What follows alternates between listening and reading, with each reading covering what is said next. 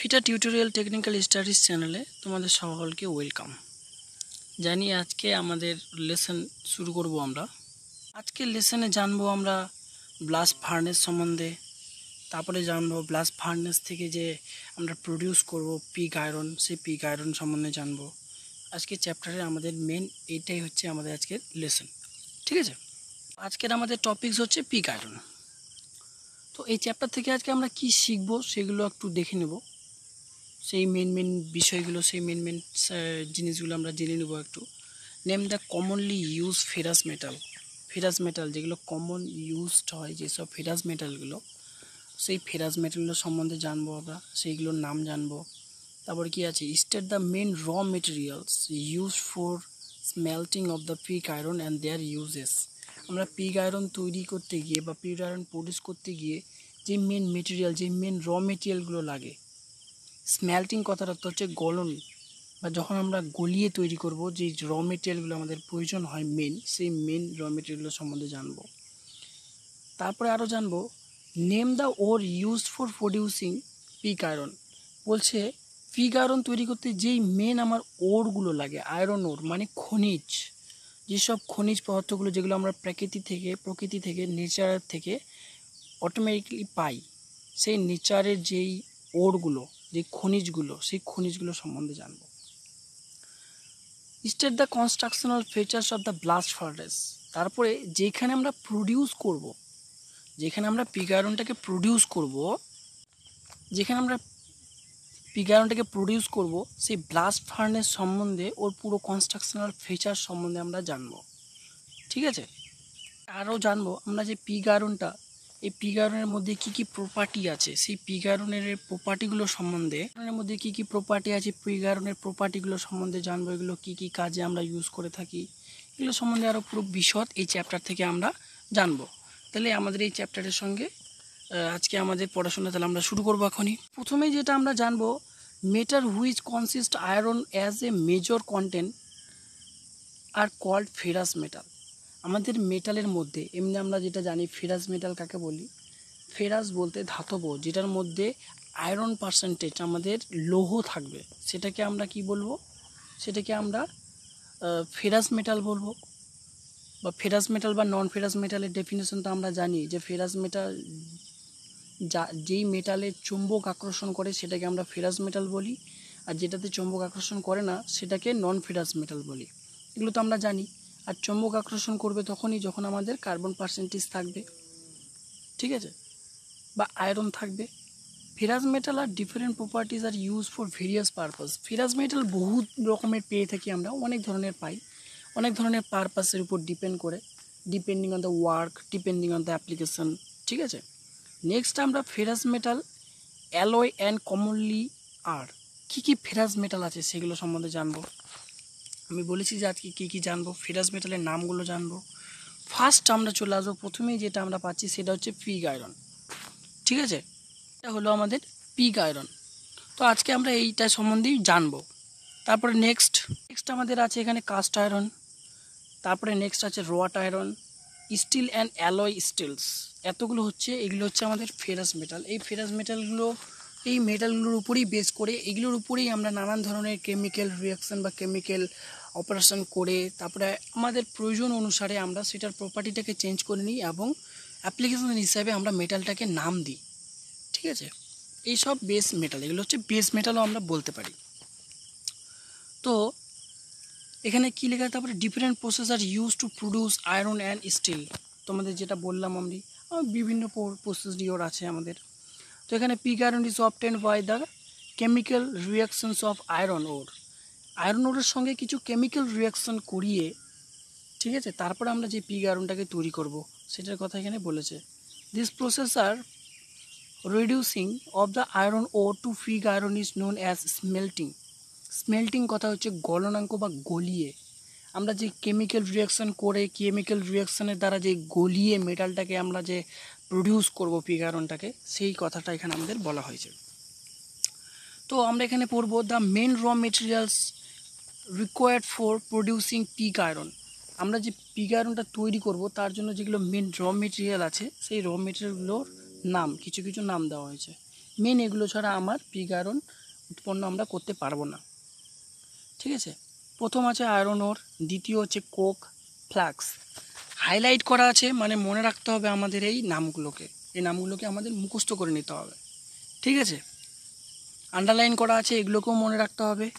আমাদের এখান থেকে অনেক কোশ্চেন হয় ব্লাস্ট ফার্নেস থেকে, পিগ আয়রন আর ব্লাস্ট ফার্নেস থেকে। এই জন্য প্রত্যেকটা লাইন স্টেপ বাই স্টেপ ভালো করে আমি পড়িয়ে দিচ্ছি, মনে রাখতে হবে, বুঝতে হবে চ্যাপ্টারটাকে, তেমন কোনো চাপ ব্যাপার না। এটাকে তোমরা বলতে পারো আমাদের স্টিল ফ্যাক্টরিতে যেই সব স্টিলগুলো যেমনভাবে ম্যানুফ্যাকচারিং করা হয়, খনিজগুলো আনা হয়, আয়রন ওরটা আনা হয়, আয়রন ওর থেকে আমাদের যে ইন্ডাস্ট্রিতে, যেটা স্টিল ইন্ডাস্ট্রি, সেই স্টিল ইন্ডাস্ট্রিতে এই ফার্নেসগুলো আমাদের থাকে। ঠিক আছে, তো আমরা জাস্ট বেসিক একটু জানবো। এই ব্লাস্ট ফার্নেস সম্বন্ধে অনেক ভিডিও হয়তো তোমরা পাবা, অনেক স্যাররা, বড় বড় স্যাররা বানিয়েছে। যাই হোক, আমার পক্ষে যতটা সম্ভব ততটাই বানিয়েছি। যদি কিছু কম মনে হয় বা ছেড়ে থাকি তাহলে কমেন্টে জানাবেন, বা ভুল হয়ে গেলে সেটা চেষ্টা করব নেক্সট ভিডিওতে সলভ করার। এবার নেক্সট আমরা দেখব iron or. Type of iron ওর কত ধরনের আছে? Magnetite, hematite, limonite, carbonate. Total এই 4 প্রকারের আমরা উৎকৃষ্ট মানের, এগুলো হচ্ছে উৎকৃষ্ট, খুব ভালো প্রকৃতির। আরও অনেক ধরনের থাকতে পারে, এগুলো হচ্ছে উৎকৃষ্ট মানের আমাদের, এই জন্য এই 4টের নাম দেওয়া হয়েছে। এই না যে এই 4টেই আমাদের শুধু আয়রন ওর পাওয়া যায়, আরও অনেক ধরনের আছে, তো এগুলো হচ্ছে উৎকৃষ্ট। এবার নেক্সট আমরা চলে আসবো, এগুলো কোত্থেকে পাই? আমরা নেচার থেকে পাই, নেচার থেকে নর্মালি পেয়ে থাকি আমরা। এবার আমরা পড়ব যে কোক সম্বন্ধে। কোক মানে কি জানি আমরা? তো আমরা এখনকার কিন্তু ব্লাস্ট ফার্নেসের সেইগুলো সম্বন্ধে পড়ছি, যে র মেটেরিয়ালগুলো। এখানে ভালো করে যদি আমরা লক্ষ্য করি, তো লক্ষ্য করলে এখানে দেখবো আমরা ব্লাস্ট ফার্নেসের কোক। ঠিক আছে, এই সেই কোক সম্বন্ধে পড়ছি। এখানে আমাদের কি হয়, কোকটা এটা একটা ফিউল হিসেবে ব্যবহার করে থাকি আমরা। ফিউল বলতে জ্বালানি হিসাবে, কোকটাকে জ্বালানি হিসাবে ইউজ করি। কেন? যাতে আমার যে আয়রন ওরটা আছে, এটার সাহায্যে একটা হিটিং পোর্শনস, প্রচুর পরিমাণে হিট উৎপন্ন করা হয়। হিট উৎপন্ন করিয়ে ব্লাস্ট ফার্নেসের মধ্যে আমরা কি করি, যে আমাদের স্মেল্টিং বা গলিয়ে যে পিগ আয়রনটাকে তৈরি করব, সেটাকে আমাদের প্রডিউসে, সেটাতে আমাদের হেল্প করে কোকটা। ঠিক আছে, এগুলো জিনিস একটু লাইন বাই লাইন রিডিং মেনে নিলে কোনো অসুবিধা হয় না। এবার চলে আসবো আমার ফ্লাক্স বা মিশ্রণ। ঠিক আছে, this is the material substance change into A blast furnace two lower the melting point of the ওর। ঠিক আছে, lower the melting point of ওর, এটা মনে রাখবো। And it is combines with the non-metallic portions of the ore to form a molten slag.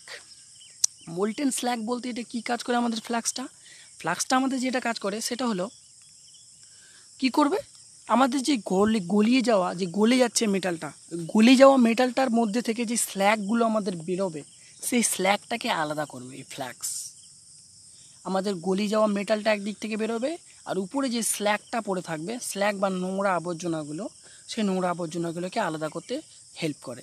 তো limestone বা কলিচুন যেটাকে বলে থাকি আমরা, এই লাইমস্টোন হচ্ছে সেই। Limestone is the most commonly use flux the blast ফার্নেসের মধ্যে লাইমস্টোনটাকে সব থেকে বেশি ইউজ করে থাকি আমরা। এখানে আমাদের ব্লাস্ট ফার্নেসটা খুব অল্পর মধ্যে বোঝানোর চেষ্টা করেছে আমাদের, আর ঠিক সেই অল্পর মধ্যে আমাদের কিন্তু ব্লাস্ট ফার্নেসটাকে বুঝতে হবে। তো এখানে ব্লাস্ট ফার্নেসটা আমরা ভালো করে ফিগারটা দেখতে পাচ্ছি। ঠিক আছে, আমাদের হচ্ছে ব্লাস্ট ফার্নেস, এটা পুরো প্ল্যানটা ব্লাস্ট ফার্নেসের। প্রত্যেকটা বডি পার্টগুলোর নামগুলো আমরা ভালো করে জেনে নেব, কোনটা কোন কাজে লাগে। ঠিক আছে, ব্লাস্ট ফার্নেসের যে ফিগারটা, বা ব্লাস্ট ফার্নেসে যে আমাদের কি আছে, কি বডি পোর্শন আছে, কোথায় কোনটাকে ইউজ করা হয়, কোন পোর্শনে ঠিক কতটা হিট উৎপন্ন হয়। ঠিক আছে, এই জিনিসগুলো আমরা যদি বডি পার্টগুলো স্টেপ বাই স্টেপ ভালো করে উপর থেকে টপ টু বটম অবধি ভালো করে জেনে নেব আগে, তাহলে আমাদের পড়তে খুব সুবিধা হবে। The furnace use for smelting iron ওর। ঠিক আছে, ফার্নেসটা কিসের জন্য ইউজ করা হয়? তাহলে গলানোর জন্য, আয়রন ওরটাকে গলানোর জন্য, ওখান থেকে গলিয়ে আমাদের যে পিগ আয়রনটাকে, সেটাকে আলাদা করে বের করে নেওয়ার জন্য আমাদের এই ব্লাস্ট ফার্নেসটা ইউজ করে থাকি আমরা। ঠিক আছে, মেন যেই বডি পার্টগুলো আমরা এখানে তিনটে নাম দেওয়া আছে দেখতে পাচ্ছ। একটা হচ্ছে থ্রোট, স্টেক, বুশ, ঠিক আছে, hearth, double bell charge mechanism আর হচ্ছে টায়ার্স। এই কয়েকটা মেন জিনিসের উপরেই কি ডিপেন্ড করে। এত বড় ব্লাস্ট ফার্নেসটা কি এই কয়েকটা পার্টই আমাদের কমপ্লিট, উপরে তিনটা নিচে তিনটে ছটা, এরকম হয় না। এই যে তিনটে যে দেওয়া আছে, এই ছটা যেখানে দেওয়া আছে, এই ছটা হচ্ছে মেন পোর্শনস, এগুলোর ভূমিকা সব থেকে বেশি। এবার এর ভিতরে আরও কী কী বিক্রিয়া হয়, কী কী প্রক্রিয়া হয়, সেই বিক্রিয়াগুলো পুরো ডিটেলিংয়ে আমাদের এই ফিটারের বইয়ে দেওয়া নেই ভালো করে, ঠিক আছে। এই ব্লাস্ট ফার্নেস সম্বন্ধে পড়তে গেলে আমাদের অনেক পড়া আছে ব্লাস্ট ফার্নেস সম্বন্ধে। যাই হোক, ছোটোর মধ্যে আমরা যতটুকু জানবো ততটুকুই পড়ব। তো এখন প্রত্যেকটা বডি পার্টগুলো যেগুলো আছে, প্রত্যেকটা যতগুলো বডি পার্ট পড়লাম, সেই বডি পার্ট সম্বন্ধে ডিটেলিংয়ে আমাদের এখানে দেওয়া আছে, সেই ডিটেলিংয়ে আমরা একটু দেখব, ঠিক আছে। প্রথমেই পোর্শন যেটা আমাদের যে পয়েন্টটা আছে, the hot blast of air is আছে, the hot blast is force into the furnace through a number of নজেলস call tyres. বলছে একটা হট ব্লাস্ট ফায়ার ফোর্স করা হয় ওখানে প্রচুর পরিমাণে স্পিডে, ওটাকে নাম বলা হচ্ছে কি, ওটাকে বলা হচ্ছে কি টায়ার্স। এখানে আমাদের ফিগারটা আমরা যদি ভালো করে দেখি তাহলে ভালো করে লক্ষ্য করতে পারবো আমরা। এখানে পয়েন্টটাকে ভালো করে লক্ষ্য করো, এই যে টায়ার্স, ঠিক আছে, এই টায়ার্সের কথা বলা হচ্ছে। এই দুটোর সাহায্যে প্রচুর স্পিডে ফোর্সের মাধ্যমে খুব গরম একটা হাওয়া, ঠিক আছে, যেটা টেম্পারেচার মোটামুটি 200 ডিগ্রি এখানে দেওয়া আছে, 200 ডিগ্রি সেলসিয়াস, 200 ডিগ্রি সেলসিয়াসের উপরে থাকে। প্রচুর পরিমাণে একটা এয়ার এখানে আমাদের কী করে হট ব্লাস্ট করা হয়, যেই নজলের মাধ্যমে করা হয় সেই নজলটাকে কি বলা হয়, টায়ার্স বলা হয়, ঠিক আছে। এরপরে চলে আসবো, the temperature of the furnace just above the level of the tyres melting zone, যেটাকে বলা হয় টায়ার্স বা মেল্টিং জোন, যেখানে আমাদের গলে যে প্রচুর পরিমাণে যে টায়ার্স বা যে নজলের মাধ্যমে আমাদের ওই হট ব্লাস্টটা করা হয়, যেই হট এয়ারটাকে পুশ করা হয়, ঠিক আছে, সেটাকে কি বলছে 100 ডিগ্রি সেলসিয়াস থেকে 117 ডিগ্রি সেলসিয়াস থাকে। ওয়াল দ্য সাবস্টেন্ট স্টার্ট মেল্টিং, এখান থেকে আমাদের কি হয়, যে সাবস্টেন্টগুলো থাকে সেই সাবস্টেন্টগুলো গলা শুরু করে। ফিগারটা যদি আমরা ভালো করে দেখি তাহলে ভালো করে লক্ষ্য করলে দেখতে পারবো, এখানে দেখো প্রচুর পরিমাণে স্পিডে হট এয়ারটাকে সাপ্লাই করা হচ্ছে। এখানে আমাদের প্রত্যেকটা স্টেপ বাই স্টেপ কেমন করে কোথায় থাকে, কি পোর্শনে থাকে, কোত্থেকে আমাদের হিটিং পোর্শনটা স্টার্টিং হয়, কোত্থেকে গলা হয়, এখানে ফিগারটা আমরা ভালো করে লক্ষ্য করলে দেখতে পারবো, ঠিক আছে। বাড়িতে একটা কাজ করবা, line by line step by step ভালো করে সুন্দর করে একটু দেখে নিবা পয়েন্টগুলো। জাস্ট ব্লাস্ট ফার্নেস সম্বন্ধে একটা ছোট্ট করে যতটুকু সম্ভব ক্লিয়ারভাবে বোঝানোর চেষ্টা করছি। এখানে আয়রন দেখতে পাচ্ছি, কোক দেখতে পাচ্ছি, লাইমস্টোন দেখতে পাচ্ছি, একটা কনভেয়ার বেল্ট দেখতে পাচ্ছি আমরা, যেটাকে স্কিপ হোস্ট বলছে। এই স্কিপ হোস্টের যারা কি বলছে, একটা স্টোর হাউস আছে এখানে একটা দেখতে পাচ্ছি আমরা। এটা পুরো ইন্ডাস্ট্রিয়াল, মানে ইন্ডাস্ট্রিতে যেমনভাবে কাজটা হয় সেই অপারেটিং সিস্টেম এখানে দেওয়া আছে। ব্লাস্ট ফার্নেসের ডবল বেল মেকানিজম যেটা আছে, ডবল বেল মেকানিজমের দ্বারা এখানে আমাদের কি হচ্ছে, যে স্কিপ হোস্টটা আছে, এই স্কিপ হোস্টটার দ্বারা অপারেট করা হচ্ছে, চালিত করা হচ্ছে, করিয়ে আমাদের ব্লাস্ট ফার্নেসের মধ্যে সেটাকে দেওয়া হচ্ছে, ঠিক আছে। ব্লাস্ট ফার্নেসের মধ্যে দিচ্ছে আমরা, দেওয়ার পর এক সাইডে কি দেওয়া আছে এখানে আমরা দেখতে পাচ্ছি, এই লাইনটা যদি লক্ষ্য করে দেখি, এখানে ডাস্ট চার্টার্স, এখান থেকে ডাস্টটাকে ক্লিয়ার করছে বা ডাস্টটা বেরিয়ে যাচ্ছে, ঠিক আছে, প্রচুর পরিমাণে হিট হচ্ছে। এখানে মোল্টেন করে কি করা হচ্ছে, যে গলে যাচ্ছে, যে গলে যাওয়া মেটালগুলোকে মোল্টেন আয়রন বলা হচ্ছে। মোল্টেন আয়রনগুলোকে আমাদের চায় আকৃতিতে, ঠিক এরকম চায়ের আকৃতিতে এরকম একটা ছোট ছোট ইয়ে থাকে আমাদের, এগুলোকে বলা হয় ছাঁচ বলা হয়, এগুলোকে ছাঁচ বলা হয়। এই ছাঁচের মধ্যে এই গলন্ত যেই আয়রনটা, পিগ আয়রনটা, সেই আয়রনগুলোকে দিয়ে এরকম চায়ের মতো আকৃতি ধারণ করা হচ্ছে, ঠিক আছে। আর এক সাইড দিয়ে আমরা যদি লক্ষ্য করতে পারি, molten slug for disposal, molten slug যেগুলো স্ল্যাগ বেরোচ্ছে, গলন্ত স্ল্যাগগুলো, যেই আবর্জনাগুলো আয়রন ওর থেকে পাওয়া, বা আমাদের এখানে আরও আছে কোক আছে, এইসব যে আবর্জনাগুলো, সেই কয়লা বা আরও অনেক কিছু, এই আবর্জনাগুলোকে আলাদা করা হচ্ছে রিসাইকেল বিনের জন্য বা ডিসপোজালের জন্য, ঠিক আছে। ব্লাস্ট ফার্নেস সম্বন্ধে জানার শেষ নেই, অনেক জানবো। তো এখানে জাস্ট আমরা যেই বডি পার্টগুলো আছে সেই বডি পার্টগুলোর নাম পড়লাম, 6টা বডি পার্টের। এই 6টা বডি পার্টের নামগুলো মনে রাখবো। তোমরা বাড়িতে একটু লাইন বাই লাইন পড়ে নিবা। আমার পক্ষে এখান থেকে ভিডিও বানিয়ে যতটা সম্ভব হচ্ছে না হয়তো, ঠিক আছে। তো লাইন বাই লাইন যদি আমরা পড়ে নিই কোনটার কাজ কি, আমি ভালো করে লক্ষ্য করে দেখবা তোমরা। আমি আন্ডারলাইন করেছি প্রত্যেকটা জিনিসকে আন্ডারলাইন করেছি। সেই আন্ডারলাইনগুলো ভালো করে মনে রেখে ভালো করে পড়ে নিবা, ঠিক আছে, কি কি কাজে লাগে। তাইলেই আমাদের এই ইয়েটা আমাদের কমপ্লিট হয়ে যাবে। ব্লাস্ট ফার্নেস সম্বন্ধে মনে হবে না যে কোনো একটা ডাউট থাকতে পারে। খুব ইজি একটা ব্যাপার ব্লাস্ট ফার্নেস। শুধু স্টেপ বাই স্টেপ আমি আন্ডারলাইন করে দিয়েছি, তোমাদের একটু নিজে থেকে পড়তে হবে, নিজে থেকে বোঝার চেষ্টা করতে হবে। জাস্ট বেসিকটা আমি তোমাদেরকে বুঝিয়ে দিলাম এখানে ভিডিওতে, ঠিক আছে। Properties and used of pig iron, properties and used অফটা জানবো আমরা।